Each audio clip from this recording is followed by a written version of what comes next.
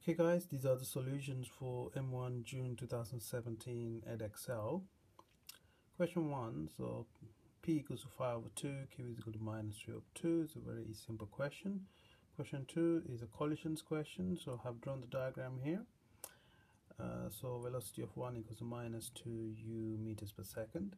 The speed of P is 2u in opposite direction, or the directions are reversed. So I've written, for part C, I've written the momentum equation, which is m1u1 plus m2u2 equals to m1v1 plus m2v2. And when you substitute the values, you get v2 equals to 3u meters per second. Okay, so you can clearly see how I worked it out.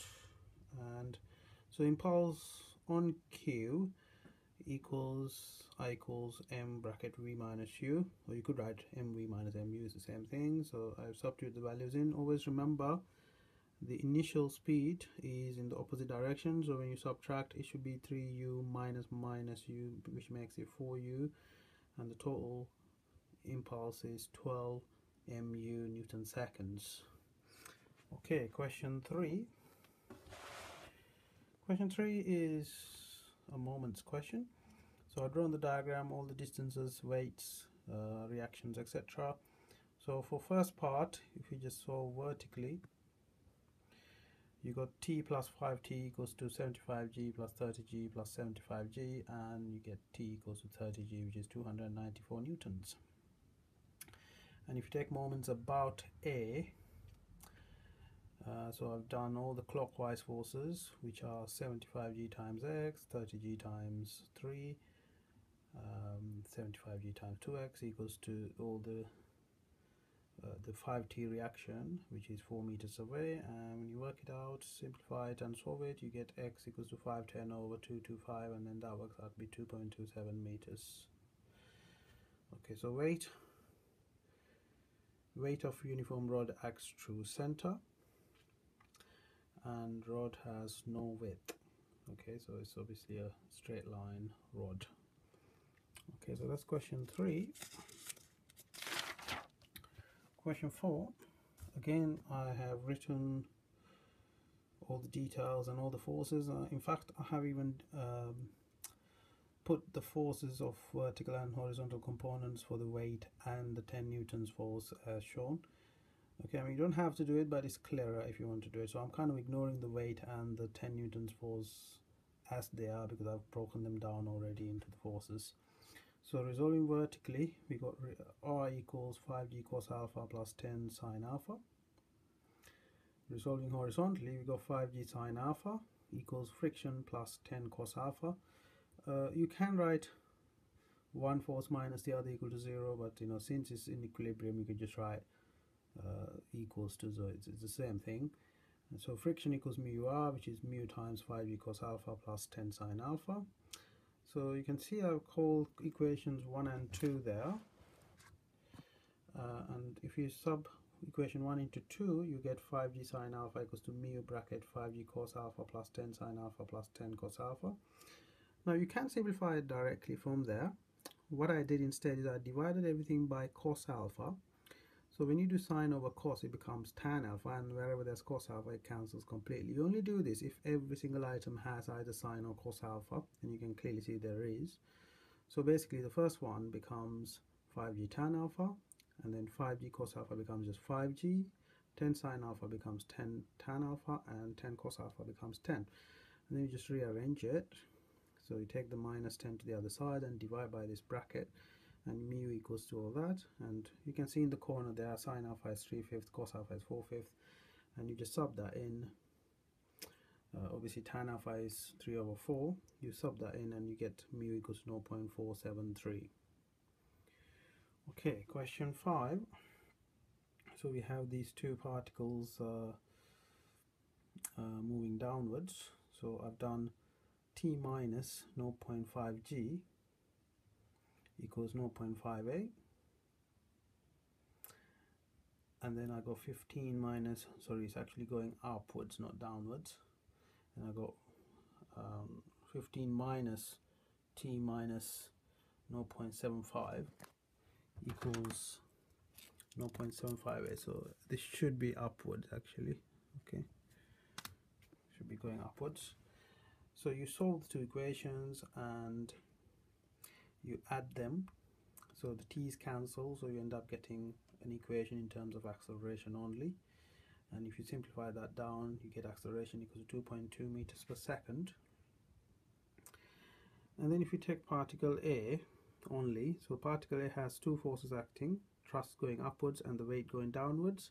So T minus 0.5 g equals to 0.5 times 2.2. So T equals to 1.1 plus 0.5 g, which is 6 newtons. Okay, so that moves us to question 6. So acceleration is 0.8 meters per second, and t at midpoint is 2.8 seconds. Question 7. So we need to work out the bearing. So if you work out this angle, which is first of all tan theta, which is 2/9, and theta is 12.5, so the bearing will be that plus the 90, which is 103 degrees. And these are very simple questions, guys. It's using I equals R0 plus VT. So for P, you sub those values in and you get 9 plus 90I plus 10 minus 2TJ. And for Q, 1 plus 40I plus 4 plus 80J. I mean, I'm sure if you write the first two equations, you'd still probably get the marks. So you don't have to simplify and combine the two I's and two J's together. So QP is P minus Q. And then you just subtract those and you get this here. And then for part D, all you have to do is just square P minus Q and make it equal to 10 squared. So when you square it, you get quadratic, and when you simplify the quadratic and solve it, you get t equals to 0 or t equals to 0.32 seconds. So that leads us to question 8, which is a system. You can see I've drawn all the forces, etc. So it's accelerating to the right and to the downward vertical. So for particle A, which is the particle on the surface, so I equals to mg vertically, and horizontally t minus friction equals to 2ma, because it's accelerating that way, and that is t minus mu r equals to 2ma. So t minus 2ma equals to mu r. Now for B, mg minus t equals to ma, so mg minus ma equals to t. So what I did is I substitute that t into this equation, to the second one, and we get acceleration equals to g over 3, 1 minus 2 mu equals to acceleration. Okay, so read carefully. I know this one's a bit of a complicated question. So now for B, from initial rest, acceleration is what we just worked out, distance is h. Final velocity works out to be square root of 2g over 3, 1 minus 2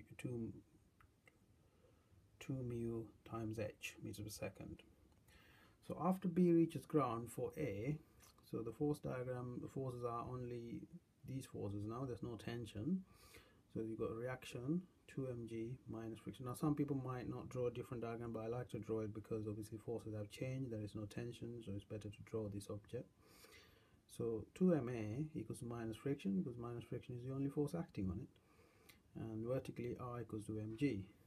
Now 2ma equals to minus mu r, so 2ma equals to minus mu 2mg, so the 2m cancels, so acceleration equals minus mu g, so mu is equal to 1/3, so acceleration equals to minus 1/3 g meters per second squared. Now if you, so the initial u for particle A will be this now, because you put the mu value in, that gives you square root of 2g over 9h. So now if you work the moment after particle B has hit the ground, so initial velocity is square root of 2g over 9h, final velocity is 0, the stopping position, acceleration is minus g over 3, and then you use the same equation, v squared equals u squared plus 2as, and if you rearrange it, just v squared minus u squared over 2a equals to s. Substitute the values and you get s equals to h over 3. So the total distance is h plus h over 3, which is 4 over 3 h meters. So if mu is equal to half, the velocity at impact becomes 0, because when you put half into the equation of the velocity, you get 1 minus 2 bracket half in the middle there in the bracket, so that makes it 0. So the particle A is stationary if mu is half. Okay, thank you.